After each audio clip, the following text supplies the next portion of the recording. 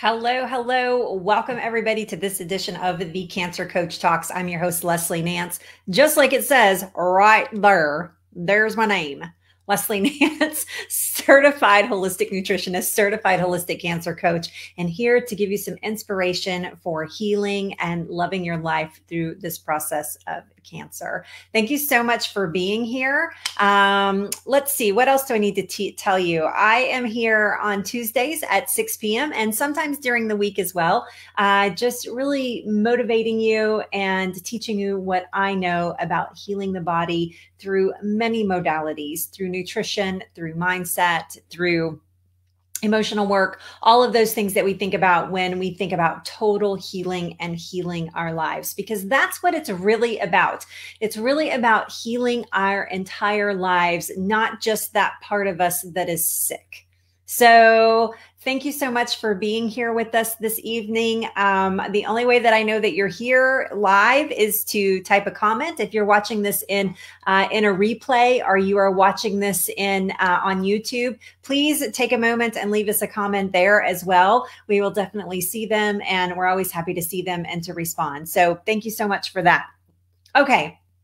So we are going to jump into our topic tonight. Last week on the Cancer Coach Talks, I had a recorded show and I talked about lack and how scary lack is, and operating in lack, L-A-C-K, operating in lack is the opposite of wholeness. You cannot be operating in wholeness and experiencing lack at the same time. And we talked about lack of resources. We talked about lack of health. We talked about lack of time. We talked about lack of finances, all of those things that we feel like that are holding us back in our journey, but it's indeed because we're allowing that to happen. And so tonight I want to bookend that conversation, if you will, with a conversation about gratitude, because one of the best ways to banish lack out of our lives is to walk in gratitude. And I know that this is a term that is thrown around a lot. There are a lot of people out there talking about gratitude, and we see all the memes and we see all the happy faces, and we see, you gotta be grateful. You have to have gratitude. You need to start a gratitude journal. You need to do this. You need to do that. You need to have all these fancy schmancy ideas around gratitude.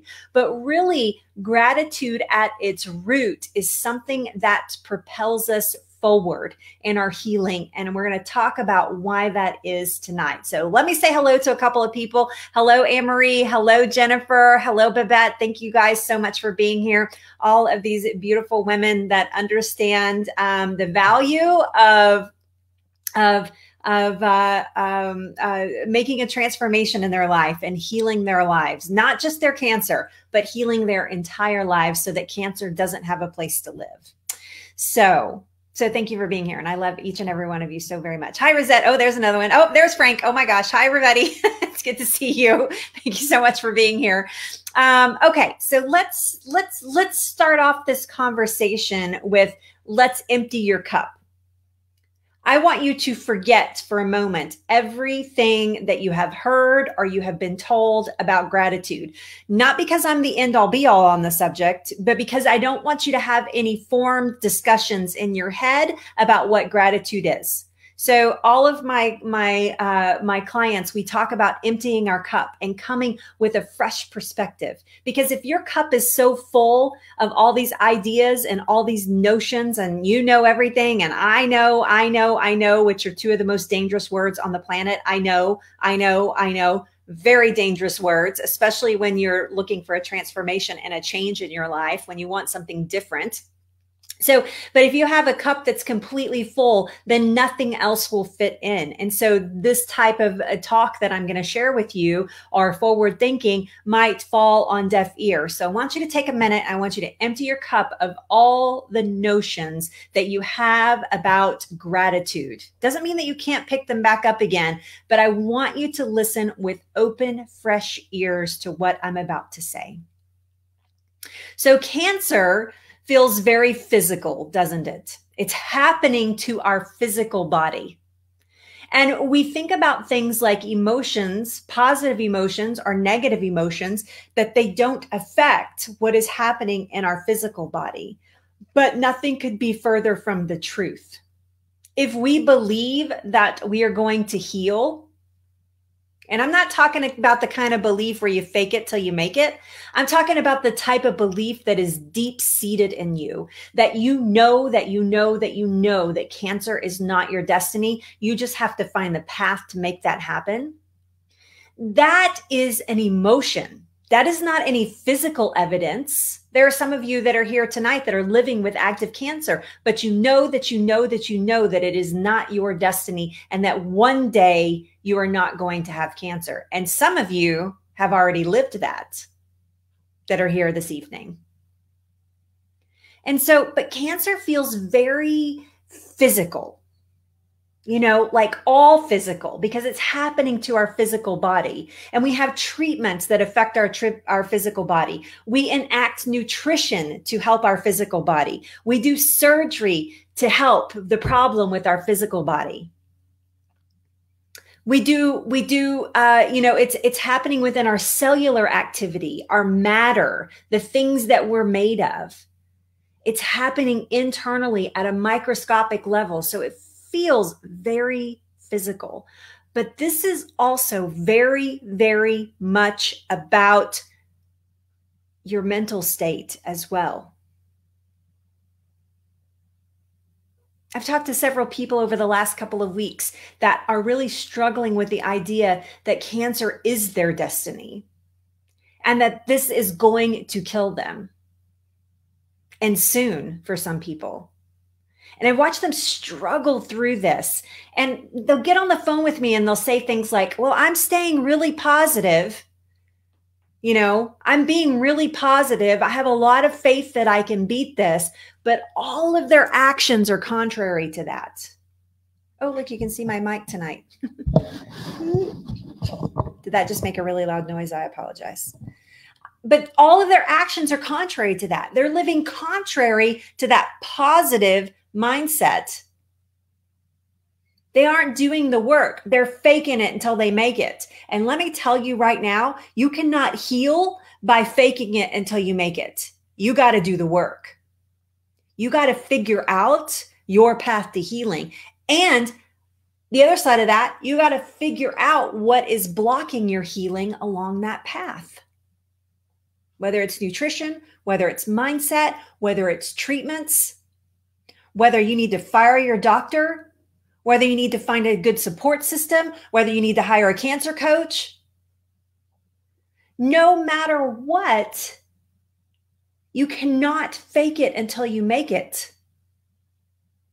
Positivity, ting, doesn't always mean that you're not going to have cancer anymore. The belief system inside of you that tells you, that sixth sense, that gut feeling that says, this is not going to kill me. How do I fix this? That's the person you need to be listening to. Not the, I'm happy. Because that, I'm happy. I'm fine. No, really, I'm totally fine.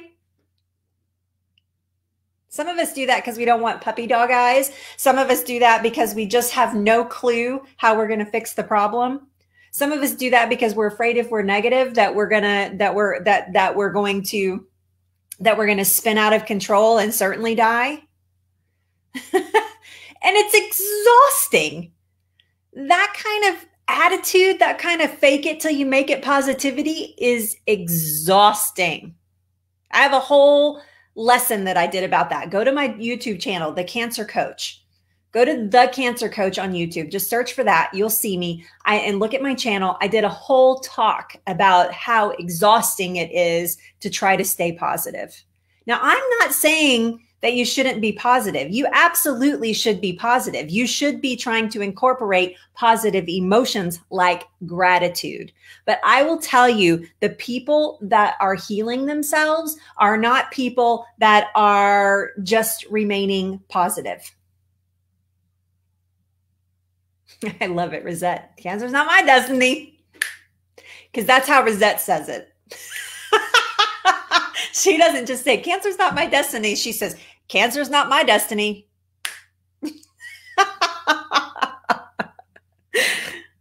But the people who heal are not just being positive. They are super clear about what they need to heal, how they're going to heal, how they're going to get there, and ultimately that it is 100% possible for them to heal.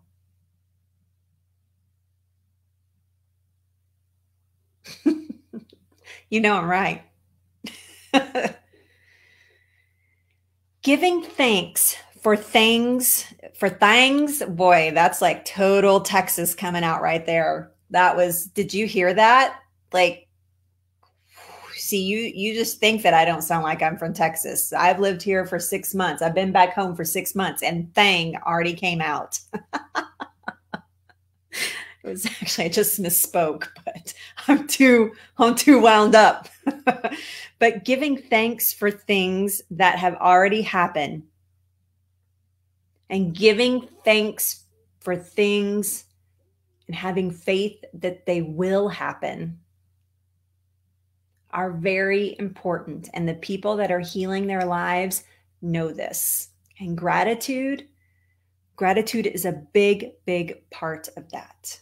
The word gratitude means the quality of being thankful.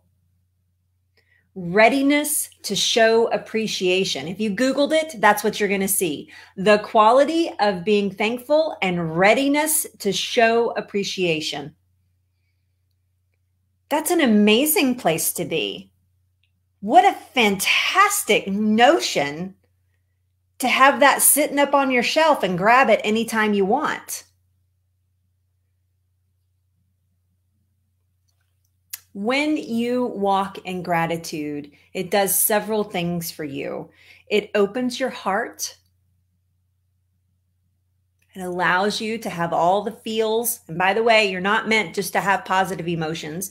You're not meant to just feel love and joy and happiness and gratitude and thanksgiving and, all of those positive emotions. You're also, as a human being, meant to feel anger and fear and depression and loneliness and lack. You've heard me say that a million times, and I'll say it a million more. You are not made just to feel one set of emotions. You're made to feel the range of emotions. In fact, you can't have one without the other. You cannot have happiness without knowing what sadness is. We must have that polarity in our lives. And so you're made to feel all those emotions. But once you walk in gratitude, you begin to open your heart.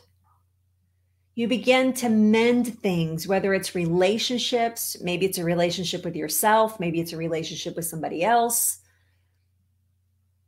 Maybe it's a relationship with food, maybe it's a relationship with your cancer.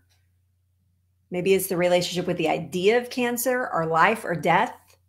But you can begin to open your heart towards things and understanding that no one else can understand for you.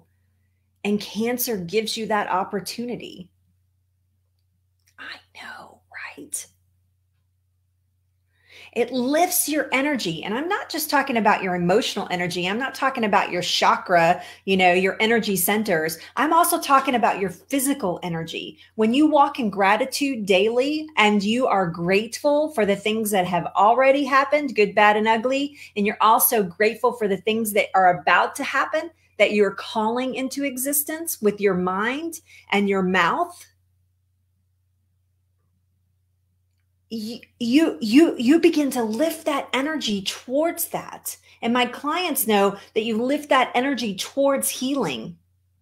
You're moving towards something, not away from healing, but towards healing, because we think when we're diagnosed with cancer that we have moved away from health and that we consistently move away from health. But I am here to tell you, nobody moves closer to healing than people that have been diagnosed with cancer.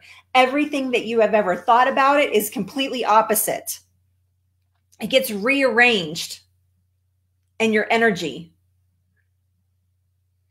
It opens your mind to new possibilities. I work with so many people that are diagnosed with advanced cancer, with advanced diagnoses, and they come to me with the idea that they just want to stop the cancer from growing. They do not come to me with the idea that it's possible for them to never have cancer again or to get rid of the cancer that they have. And by the time we're done working together, they're like, forget that, like stopping, so it doesn't grow anymore. I don't want it anymore. I don't want it in my body. And they develop a belief system. They open their minds and their hearts to a possibility. And that runs through the thread of gratitude in their lives, forming a different relationship with what is happening to them. And it's very, very powerful. And it's not fakery, and it's not voodoo, and it's not some compromise on their religious beliefs or their spiritual beliefs. It is a true way of living that opens a perception, that opens a mind's eye to something different, and that something different is possible and achievable. So one of my silent mentors, like he doesn't even know like that I exist on this planet. But one of my silent mentors is Dr. Joe Dispenza. And if you're not familiar with Dr. Dispenza, I don't recommend him for everyone. I'll be quite honest with you. Unless you have leveled up your mindset game, his work can be overwhelming. But he inspires me. I work with people who have cancer every single day of my life. That's what I do for a living. I'm a cancer coach. This is how I help people. And this is what I do, as a profession, is help people through this process. And so Dr. Dispenza, I need people like Dr. Dispenza in my life to inspire me to help other people. And he's written a book called You Are the Placebo. I had it right in my head. You Are the Placebo. And this book is really heady about how to heal the body with the mindset. And he talks about the quantum world, and he talks about quantum thinking, and he really heavy on meditation. And he tells these stories about people how they have healed their lives. And in this book, he points out gratitude as a tool for what he calls suggestibility. And suggestibility means that we suggest what we want to happen in our lives. We open our mindset to possibilities that maybe we didn't have open before. And we make these suggestions, and that gratitude is one of these keys that unlocks that. And in his book, I just want to read you a couple of things that inspired actually this entire talk tonight. But a couple of things that he wrote. And in the book, You Are the Placebo by Dr. Dispenza, it says this. It teaches gratitude. He's talking about gratitude. It teaches your body emotionally that the event you are grateful for has already happened. If you're one of my clients, you hear me say this all the time. Here's the other thing he says about it. If you bring up the emotion of gratitude before the actual event has happened, your body will begin to believe that the future event has indeed already happening or is happening to you right now. In other words, you are future-proofing what you want to happen. So it's important that you're grateful for the things that you already have. And gratitude is not the lack, or is not the want of something more in your life. It is being grateful for what you already have and building on that emotion for the things that you want most in your life. Now, here's where people get in trouble. They don't know what they want. I have a ton of clients that come to me that clarity is like bing, bong, bing, bing, bing, bong, bong, bong. I have to send them away to do work before they can even come and work with me, because they need to get clear about what they want and need in their life. They have to be open or suggestible to that work. And so when we are working in survival mode, like we do when we're diagnosed with cancer, we hear the word cancer and everything goes like instant survival mode, instant fight or flight reaction pops up, right? You're either going to put up your dukes or run like hell. That's fight or flight. And it protects us, and it's a form of fear that we all experience. But it also, in its chronic state, when we're staying in it too long because we've been diagnosed with cancer, or we've had a major life event, or we've gotten bad news about our cancer even, then it leaves us in that state. And in that state, it is very difficult to see or hear or deal with gratitude, because everything feels like everything's poopy. Everything's going wrong. Could things get worse? How could this possibly be worse than it is right now? For a lot of my clients, they've just been diagnosed, they're going through cancer treatments during a pandemic, and they think to themselves, how could this get worse? That's lack. And there's no wholeness in lack, and there's no gratitude in it either. And so we have to reverse that thinking. We have to get clear about what we want in our lives. Then we can focus on having the gratitude and the receivership of that as it comes true. And I'm going to give you one of my favorite examples. When I first started out and I knew that I wanted to help people in their health, my personal journey as a cancer survivor, I'm a 7-year cancer survivor, breast cancer. These are my boobs, by the way, in case you're wondering. Just thought I'd put that out there. But as a breast cancer survivor, I really wanted to use the knowledge of healing my body, because I had healed my body. I'm healthier now at almost 50 years old than I ever was when I was in my 40s, when I was diagnosed, and probably even into my 30s. Just incredibly healthy after a cancer diagnosis that was supposed to leave me sick and deformed and beaten up from this journey. But in fact, I came out of it like a warrior. I came out like a princess. I mean, it was just amazing, the transformation that my body underwent as I began to heal my life. And listen to me, I'm not saying I heal my cancer. I needed to heal my life so that cancer didn't have a place to be. And once that happened, I wanted to teach people how to do this. This was such powerful information. I knew that I could not keep it stuffed inside. I needed to tell as many people as I could. So I started off thinking, I'm going to have a food blog. That's what I'm going to be. That's what I'm going to do. So if any of you have ever been to Go-To Kitchens, that's me. I won awards. I was in magazines. I was offered cookbook deals.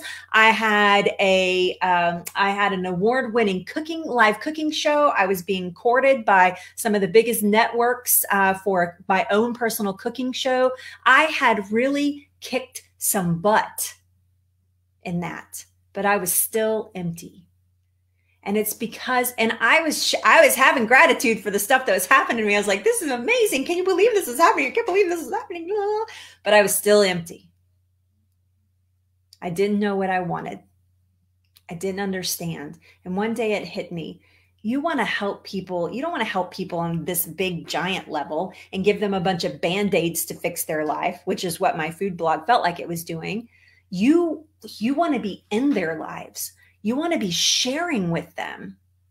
You want to be teaching them and coaching them through this process of these transformations. And that's when I started my education to become a cancer coach. And at first, I only wanted to work with people who were doing it naturally. That's not what I wanted to do either. I quickly understood that.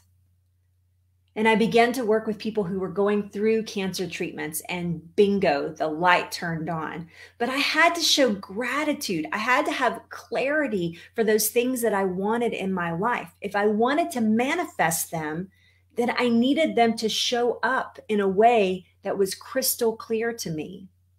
And that's the big difference. It's hard to show gratitude if you don't know what you want. It's hard to future-proof yourself if you don't know what you want. And that doesn't have to be a cancer coach or to help a million people, or to be whatever. It could just be being the best version of you. It means something different for everyone. For some of my clients, it's being the best grandma on the planet. For some of my clients, it's traveling the world and seeing extraordinary places and doing extraordinary things. For some of my clients, it's going into the health profession and helping people or becoming a coach like me. I've inspired several of my clients to go on to get an education to help people the way that I help people. But you have to know what you want before you can be grateful for it. And that comes through work. That comes through mindset. That comes from working on, what do I truly want in this life? Why do I want to heal from cancer? Why am I working so hard to heal? Why am I doing all this to my body? Because I will tell you, just being alive is not enough. You have to understand why you want to be alive. And gratitude becomes a very powerful ally of getting those things once you understand what they are. So, here's a couple of things that will derail you and suck gratitude right out of your life.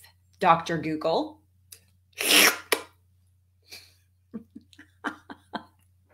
Sorry. Dr. Google will suck the life out of you. Stay off of the internet looking for solutions.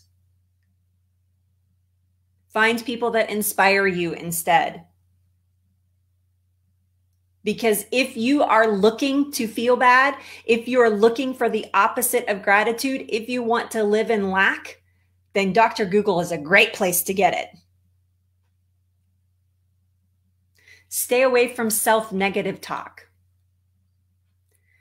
Most of us talk worse to ourselves. We wouldn't even say to our dog what we say to ourselves. Refrain from that. I can, I will. I can, I will. I can, I will. A doctor's appointment can suck it right out of you. You can go to one doctor's appointment. You could be kicking butt and taking names and have one little conversation with your doctor and derail the entire process. You have got to be bigger in your mindset and more confident in your mindset than your doctors are about what they do. They are there for a reason. They are there to solve one problem.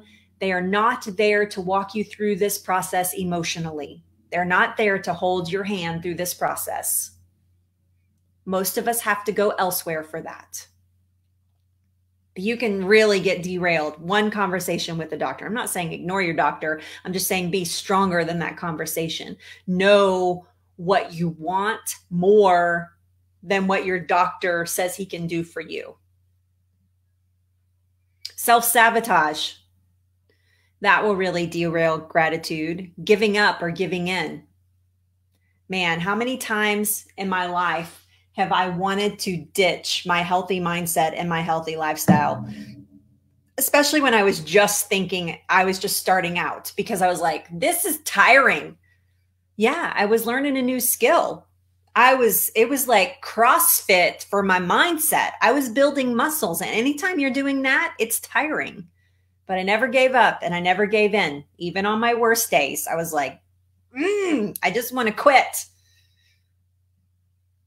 But I can't. Can't do it. I got to keep going. I know why I want to be alive. I know what my purpose is. I know with uncertain clarity, or with certain clarity, with certain clarity, what I want out of this life. And I'm willing to do the hard work to get it. And I know that I'm worth it. What else? Not being clear. Let's have this in all caps. Not being clear about how you are healing. I wish you could see it. It's like it's just giant letters. That will derail your gratitude journey. It's hard to have gratitude if you don't know what you want to be grateful for in detail.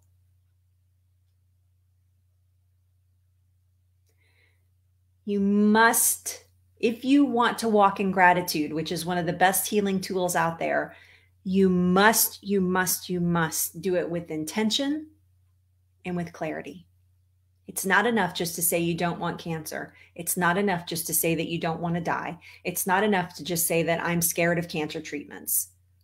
None of that is enough. You have to know down deep inside of you what the heck you are doing and why you want to heal so badly and why you don't want cancer anymore. Imagine my stage 4 clients who are battling daily. Some of them have been on regimens for years trying to heal their bodies. And they go to war every single day. How is that? How do people do that? It's because they understand that there's more that they want from this life than the cancer. That is more important to them than their journey. And they walk in that full gratitude that it's going to be theirs. That is how people heal. That is a big key that unlocks that big giant door that you're trying to walk through.